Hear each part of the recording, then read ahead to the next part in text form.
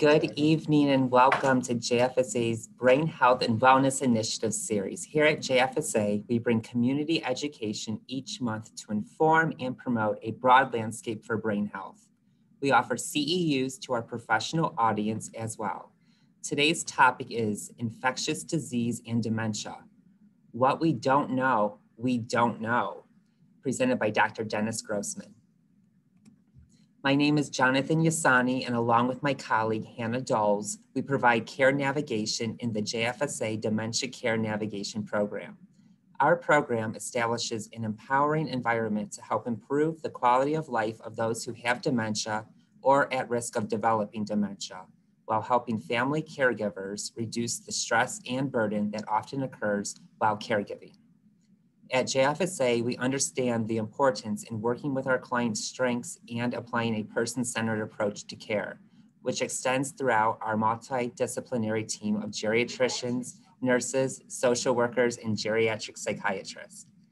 Hannah and I meet our clients where they are at and develop individualized care plans that help produce solutions to presenting problems.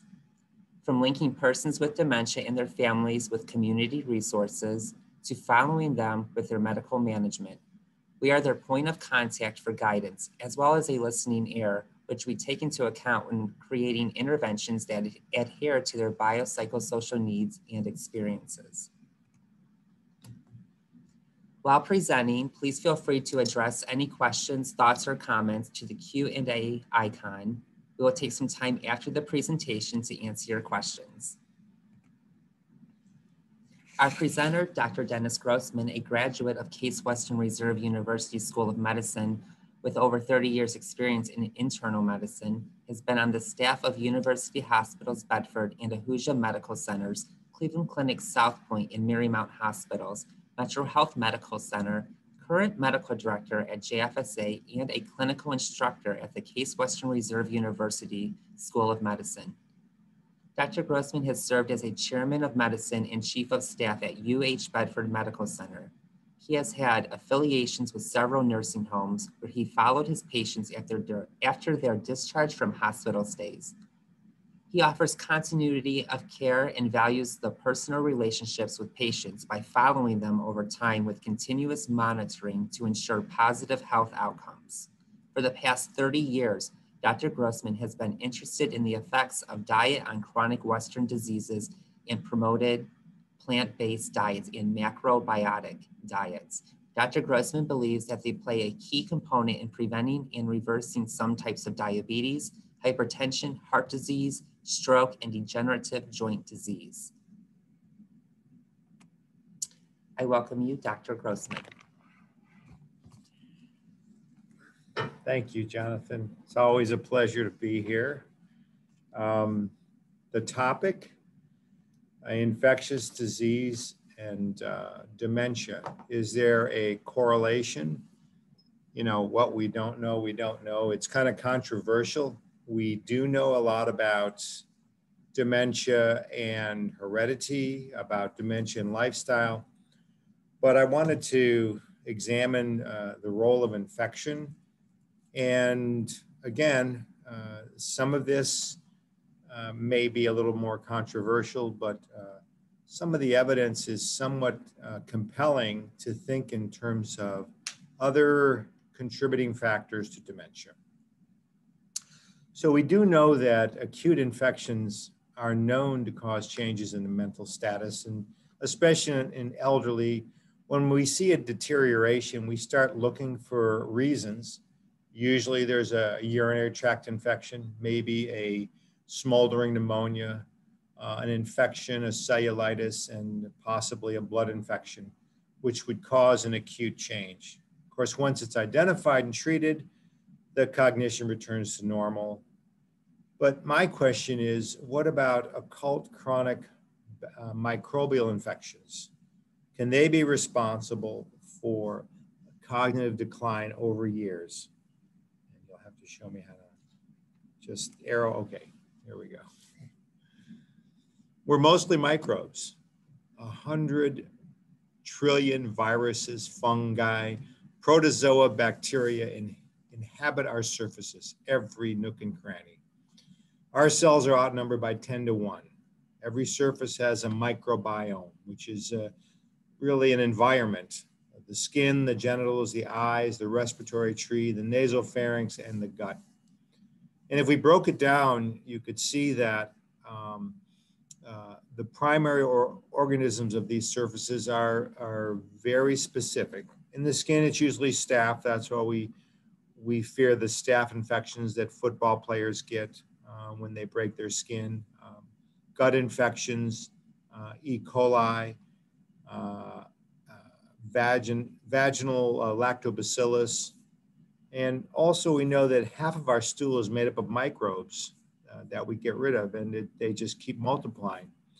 A lot of this material comes from a book called Infectious Madness by Harriet Washington. And I wanted to just give her props. Embedded in the walls of your gut microbiome, microbial rainforest, in her words, is a web that has 1,000 times more neurons than your brain. So this web is called the enteric nervous system, or ENS. It weighs twice what your brain weighs, and it deploys neurotransmitters that communicate directly with your brain. This enteric nervous system also shapes your immune system, and it has 80% of your immune cells located there. It guides your reaction to bacteria, to invasive species. There's 3.3 million genomes in the microbes we harbor in our gut, compared to only 25,000 human genomes.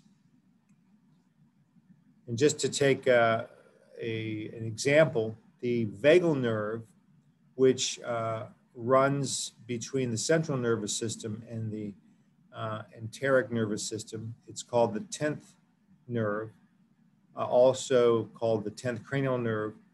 The wandering nerve, which is what the word vaga means, communicates primarily from the gut to the brain. 90% of its messages actually go up from the gut into the brain and tell us what's happening there.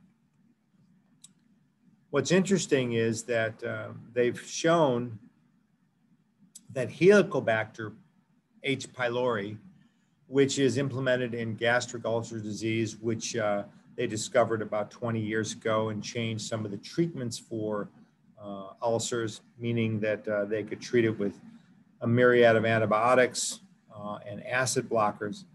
It also contributes to the cognitive impairment in Alzheimer's disease. May Boudouin's research found that H. pylori cells travel from the gut to the brain, up the vagus nerve, where the bacteria cells aggregate. And these characteristic amyloid proteins that everybody talks about in Alzheimer's disease may actually trigger, these amyloid proteins will trigger a plaque buildup. And this plaque buildup is what impairs the mentation. And statistically, under the age of 40, 20% of people have had H. pylori. Over the age of 60, 50% of people have had H. pylori. So it's a lot of H. pylori that could contribute to amyloid buildup.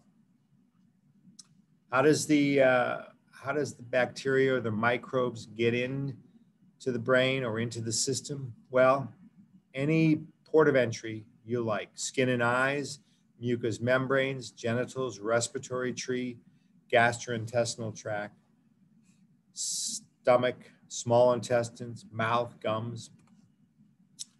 What's interesting is that our body has protection. So what do we do to protect ourselves? Well, in the mouth, we have our own, what we call protective biofilm.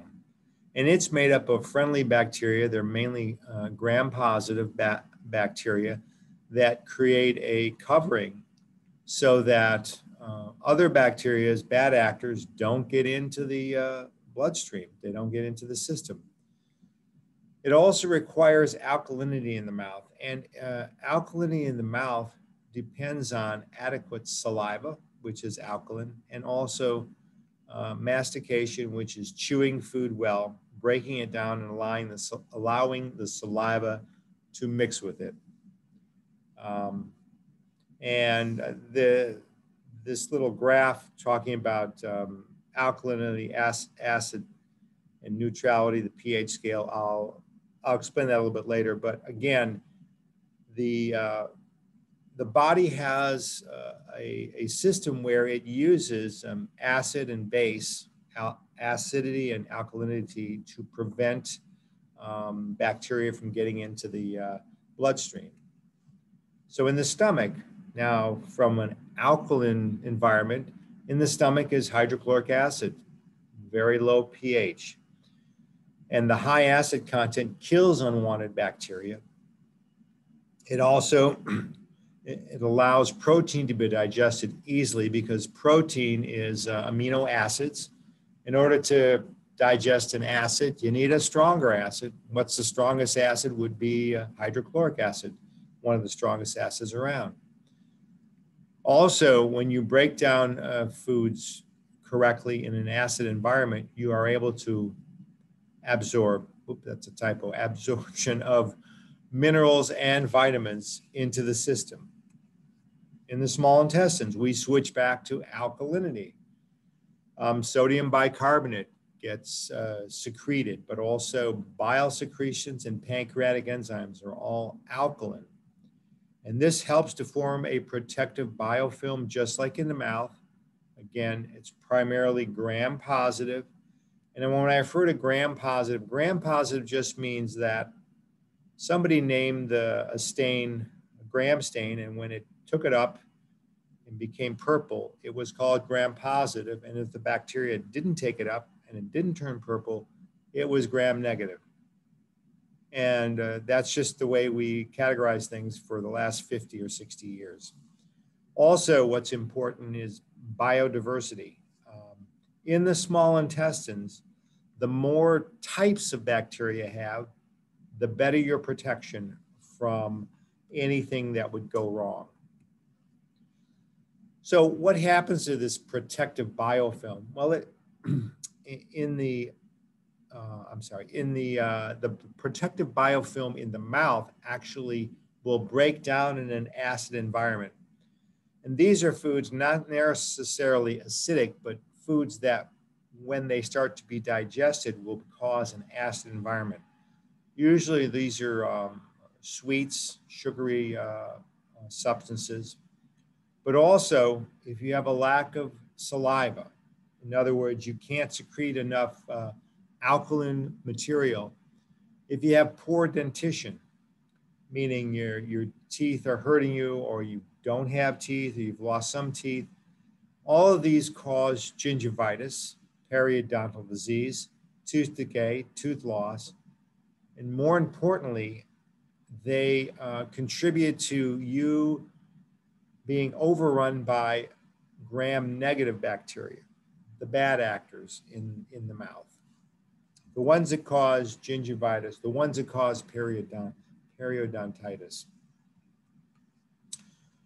The biofilm forms, these biofilms can also form plaque when gram-negative bacteria are in the mouth. And that's a bad biofilm. And plaque, of course, is what the dentist is trying to get off of your teeth that's built up, and what you're trying to get off every time you brush your teeth or you floss. And I actually was listening to a tape that said that should you floss before you brush or should you floss after you brush? I think the consensus was you should floss before you brush, but that was what I took away from it. But anyway, so the gram-negative bacteria are what will break down the biofilm that was protective and create their own biofilm, which allows entry into the bloodstream or directly into the nerve root. So, did I skip something? Whoops. Did I go back? Here, okay. So, what evidence is there that there are infectious agents in the brain of demented people? Well, there's a microbial theory of the origins of sporadic Alzheimer's disease. And this theory actually states that there are many different types of bacteria that have been found in the brain. And the feeling is that these are the instigators of what causes the breakdown, the accumulation of amyloid and the fibrinous tangles, the tau tangles, things like that. And some of the bacteria, herpes simplex, cytomegalovirus, H. pylori, types of treponema, which is a syphilis organism. Did I do that wrong? Okay. All right. So again, rather than the causative agent, these amyloid plaques and these neurofibrinous tangles may actually be our own immune system's defense against microbes. In other words, what we're seeing may not be the problem. It may just be our poor attempt at trying to solve the problem. Well, what causes us to be more susceptible to the invasion of these microbes? Aging. Unfortunately, we all age. Can't do much about that. It affects our immune defenses. It affects our ability to make good biofilms. And so as we age, we are more likely to have a breakdown of these defenses. Inflammation. So anything that causes inflammation, and infections cause inflammation, but actually even trauma goes hand in hand with breaking down barriers. And lastly, the bacteria themselves can secrete endo and exotoxins, things that will actually break through the barriers and cause bacteria to enter into the organism through various channels. There are 4 pathways to the brain. One is the blood-brain barrier, and that's just the interface between the blood circulation and their cerebral spinal fluid and the brain itself. The second is the vascular flow of the brain, and that's where we get our nutrients and our oxygen. Those are the blood vessels that come up through your neck and go into your brain. There's also direct travel through cranial nerves and through the vagal nerve, which is a cranial nerve. And then there's also what we call neuroendocrine transport through hormones, through neurotransmitters from the gut. Microbes have an affinity for the nervous system, and they easily cross the blood-brain barrier once they're through the gut barrier. Some believe that the nervous system, because it's so essential to our well-being, so well guarded that the microbes have figured out it's the safest place for them to hide and thrive over prolonged periods. Well, think about it. Herpes zoster, chickenpox. Well, you got that in childhood. Took several decades before it reemerges in a nerve root as varicella zoster, shingles. Same bacteria just hanging out for a long time in your nervous system. Treponema pallidum, syphilis. These infections take decades to become tertiary syphilis. And most notably, the infamous Tuskegee experiments by the federal government that ran from 1932 to 1972, 40 years of withholding treatment of 400 African-American men who were infected with syphilis, who later developed 10 times the rate of tertiary syphilis as did those that were not infected. One of our black marks in terms of our medical profession. Number 2, vascular flow. Damage to the vascular system, which limits nutrients and oxygen flow and decreases the ability to have normal mentation. So what's interesting about this is that there's a test called the calcium scoring test, which is a quick computerized scan of your heart. And we use this when we try and find people that are at higher risk for coronary artery disease and heart attacks. And so you put in the scanner and we actually count up how many calcium particles there are in your in your blood vessels in the heart. You're given a number. So less than 100, that's really good. 100 to 400, well, that's average. Over 400, that's really high. That means it's your rate of heart disease. It's much higher than the person who has a very low number.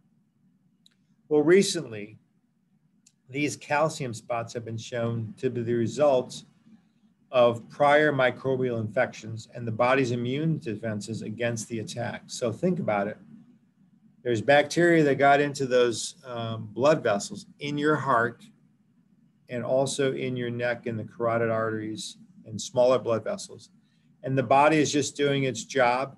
And the aftermath is that a little bit of calcium speck is left behind as a reminder that there was a bacterial infection there. And as I said before, in the carotid arteries, plaque formation has been shown to be the body's response to microbial infections that line the blood vessels. So infectious agents may play a bigger role in vascular disease and its contribution to dementia. Let's see.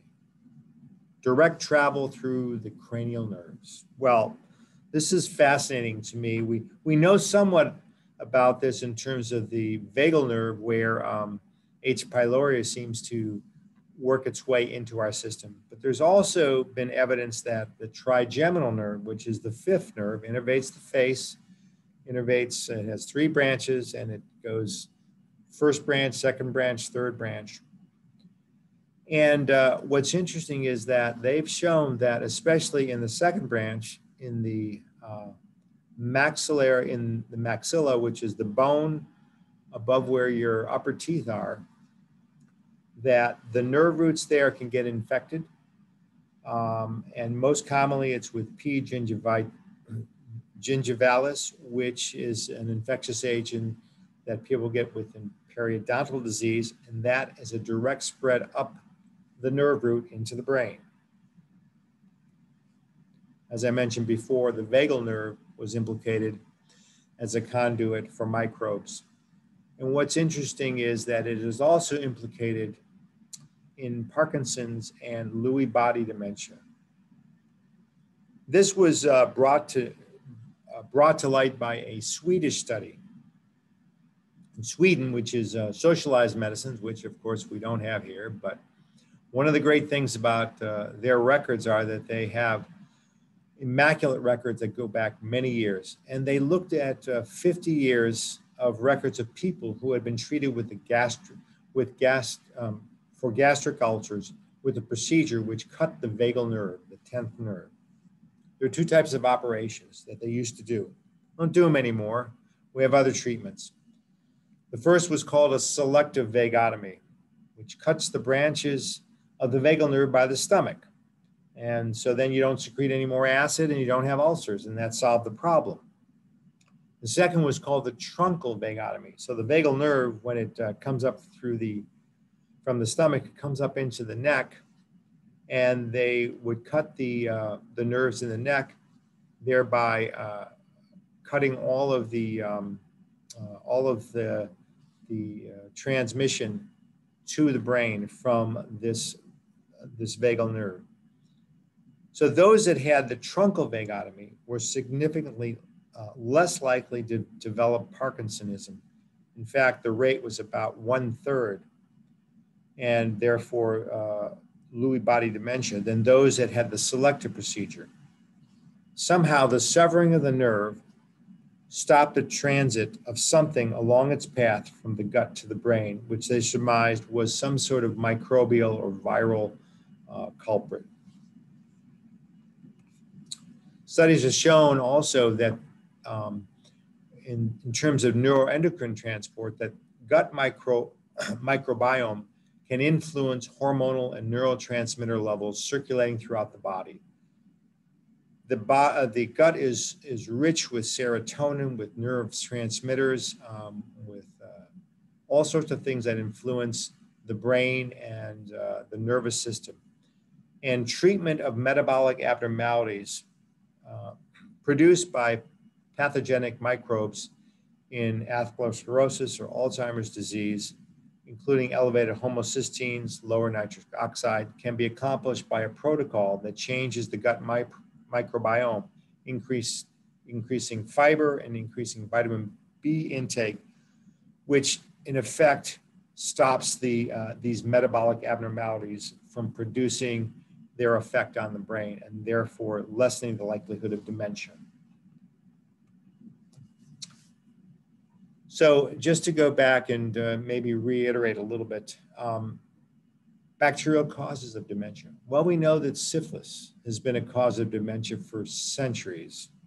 Slow to manifest itself, taking decades, but its source is usually the chancre eruption in the genital area, which is basically a skin area that breaks open and allows the bacterial spirochete to get into the bloodstream.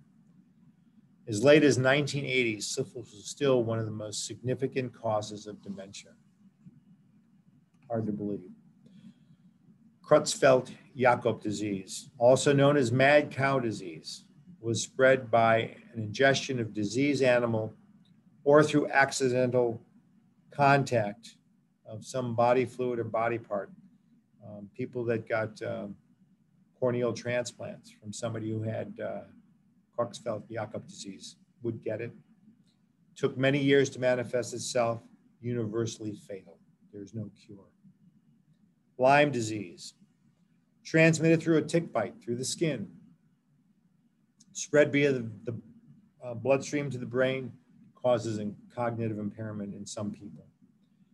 HIV dementia, before we had treatments, was commonplace, developed, and it would not take that long. It was, again, HIV in the early years was not treatable, and so it was a rapid demise. But many times these people would have dementia, would have a breakdown of their cognitive function well before they died. COVID-19, hate to bring it up to date, but 80% of the sequelae, we call them the long haulers syndrome, 80% of these are neurologic sequelae, brain fog we call it. We still don't know what's going on.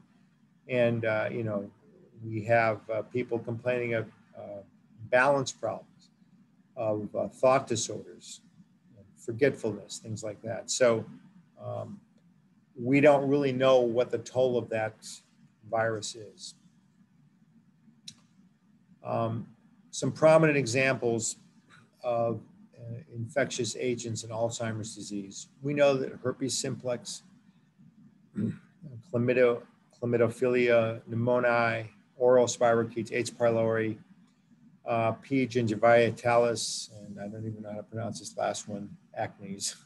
These are all contributing agents that have been found in the brains of Alzheimer's patients. As I mentioned before, just to reiterate a little bit about biofilm. So the protection of biofilm, bacteria are, they're very social, and they like to get together.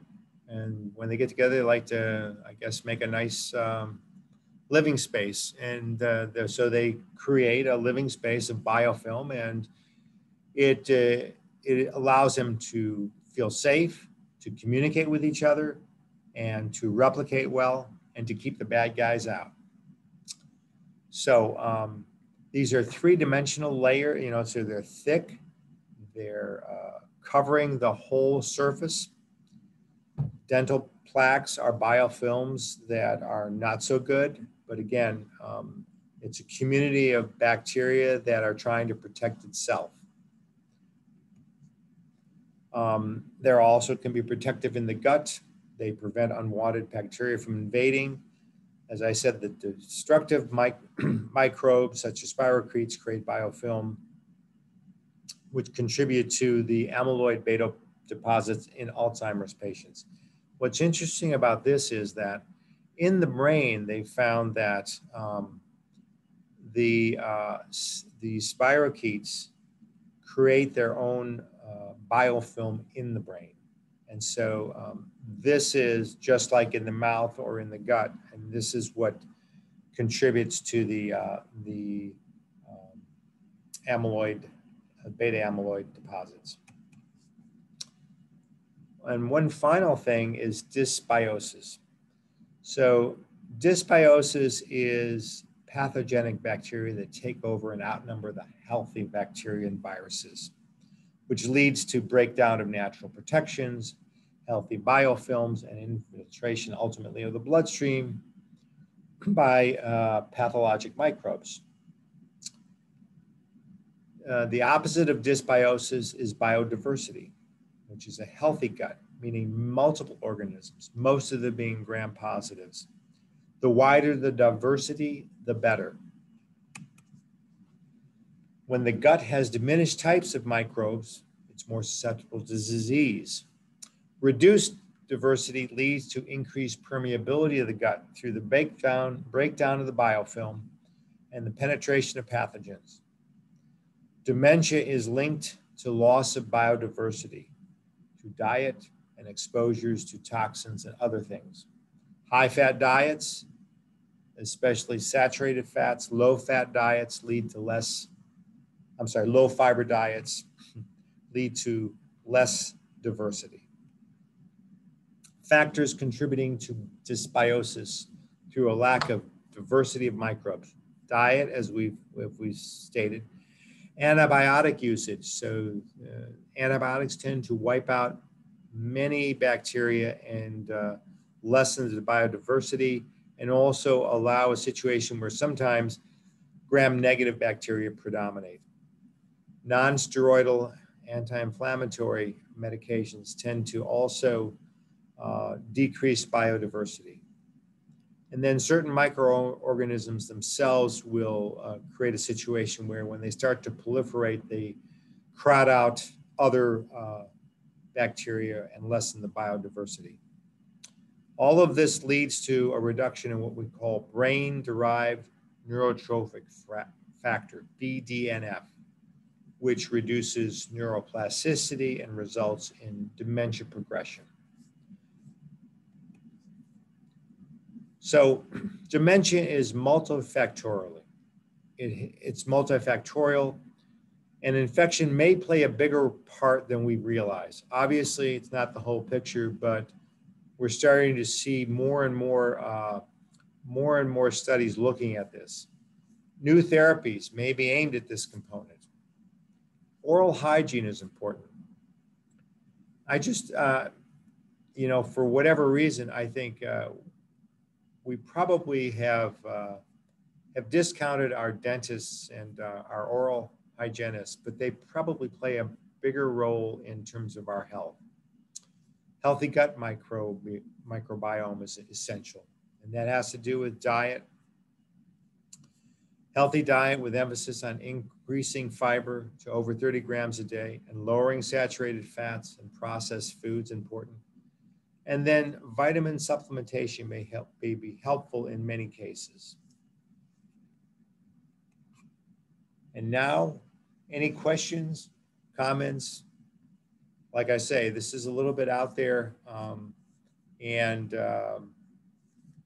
we don't have all the information, but it's just another piece in the puzzle of our complex question: what causes dementia, and where do we put our resources to minimize its effect on our population? So, thank you.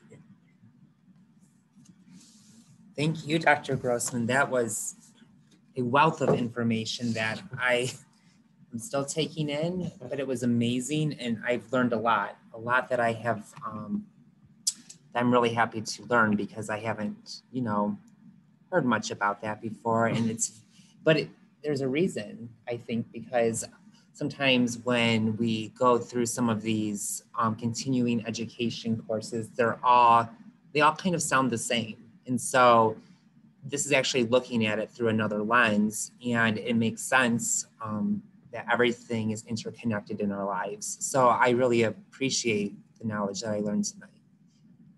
So we will take some time for some questions and answers. The first question we have here is, what specific vitamins are helpful?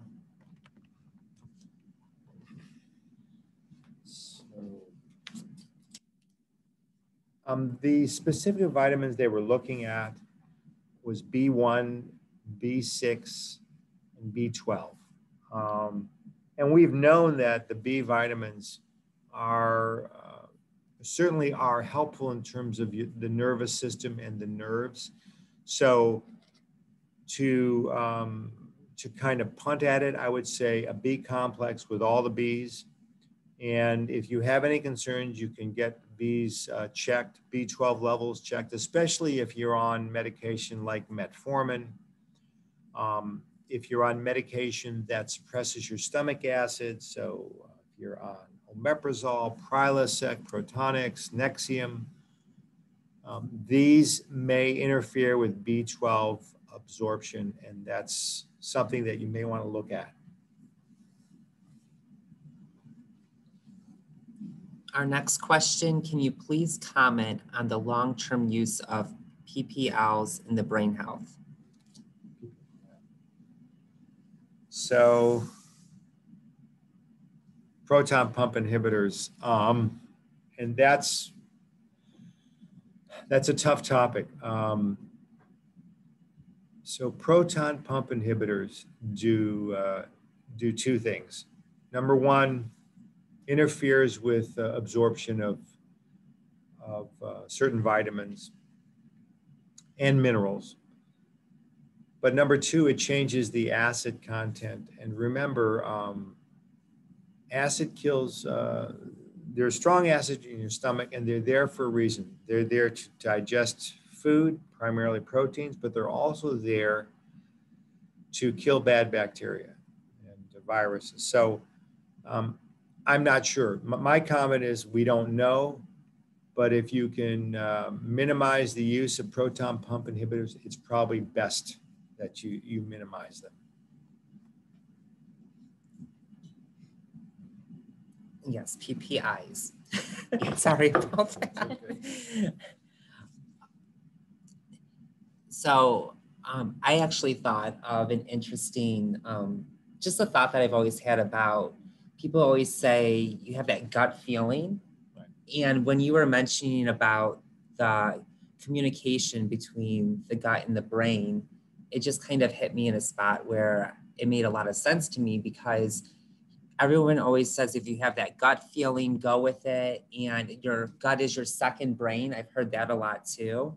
So I just thought that was really interesting. And I thought that was really actually kind of cool to learn that there is that much communication between both. So it makes a lot of sense to me. Are there any tests that can help one know, like, if they're going to have future problems with their biofilm, or different areas, or like genetic tests out there that can let someone know if they may be more susceptible to some issues?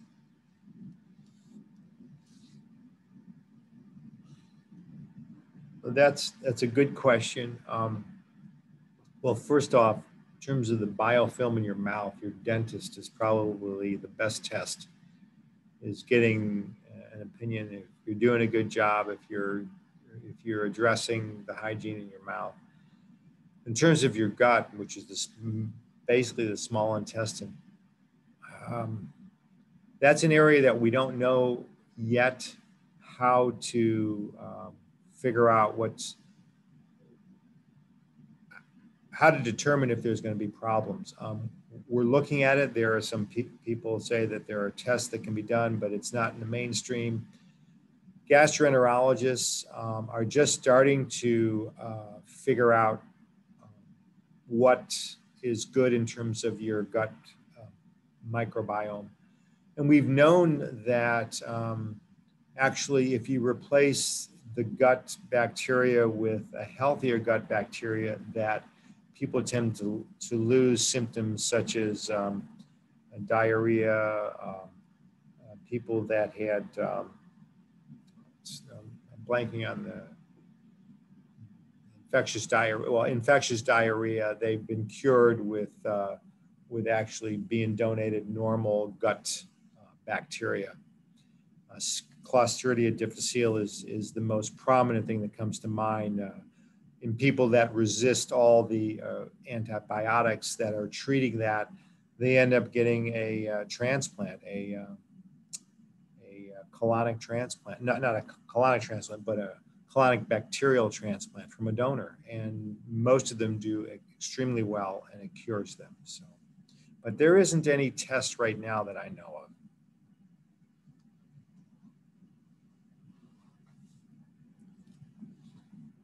What about probiotic supplements? So what about probiotics? So probiotics probably aren't going to do you a lot of good. Maybe if you've had some antibiotics recently, it's not a bad idea to try and replenish your gut with better bacteria.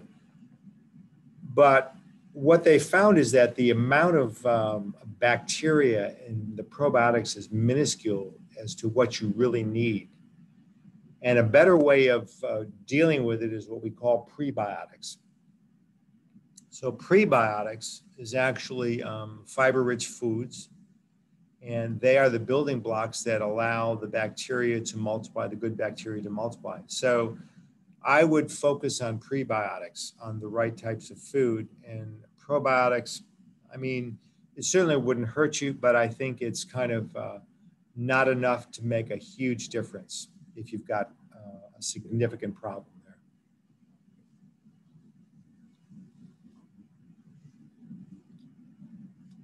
The next question we have is a question about exercise. How much of a role does exercise play?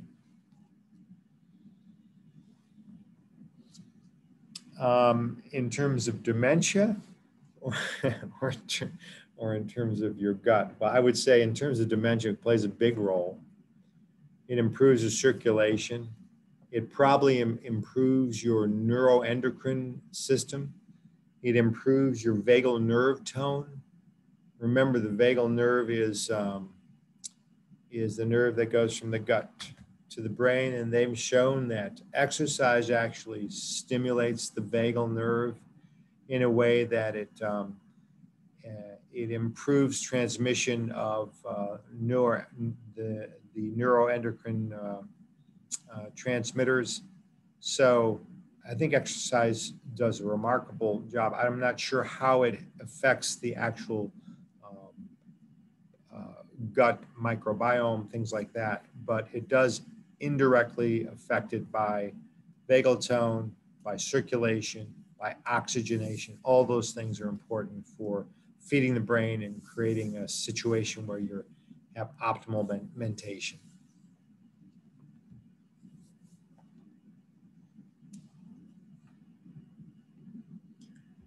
Okay, I'm just going to check and see if we have any more questions.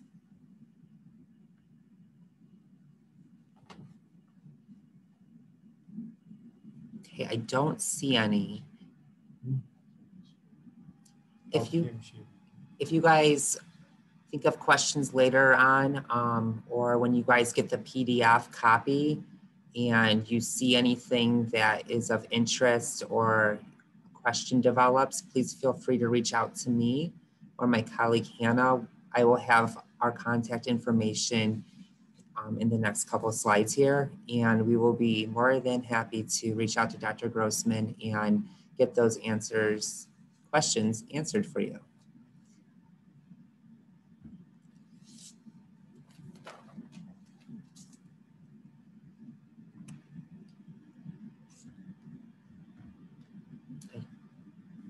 I think we might. Oh, someone commented, good work. Oh. All right, I'm just gonna go to the next slide here. Here we go.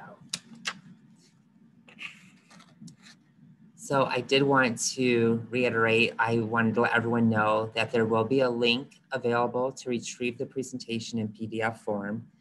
We highly recommend and encourage all to complete our survey, which you will receive through the email that you registered for this class. If you are wanting CEUs, it is mandatory to complete the survey. And again, here's our contact information for any questions. or comments. Here we have our two geriatricians that work with us in our Care Dementia Navigation Program, and they are Elizabeth O'Toole and Constance Magulius. They both have years of experience they bring to our program, and our clients just love them. They take the time to listen and answer questions and work with their caregiver. So they also help create care plans with the care navigators to be sure that all aspects of their life are being checked and taken care of.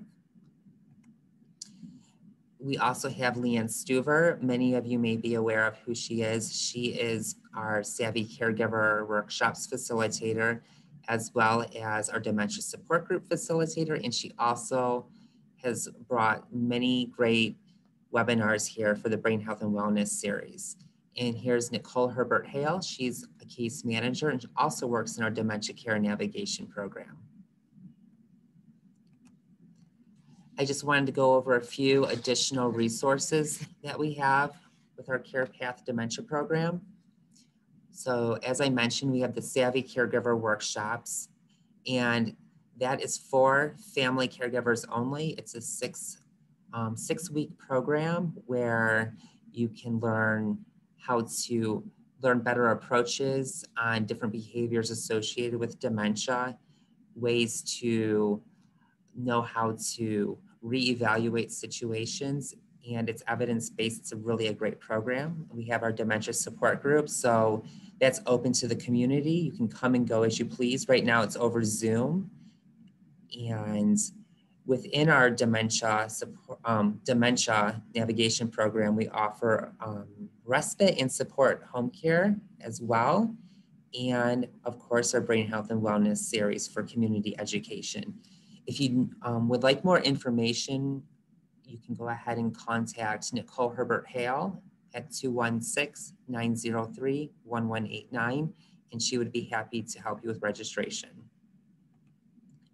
Our upcoming live webinar, the topic's going to be Remembering Names, a Challenge for Your Memory, and that's going to be presented by Leanne Stuver, Thursday, August 26th, between 6:30 and 7:30.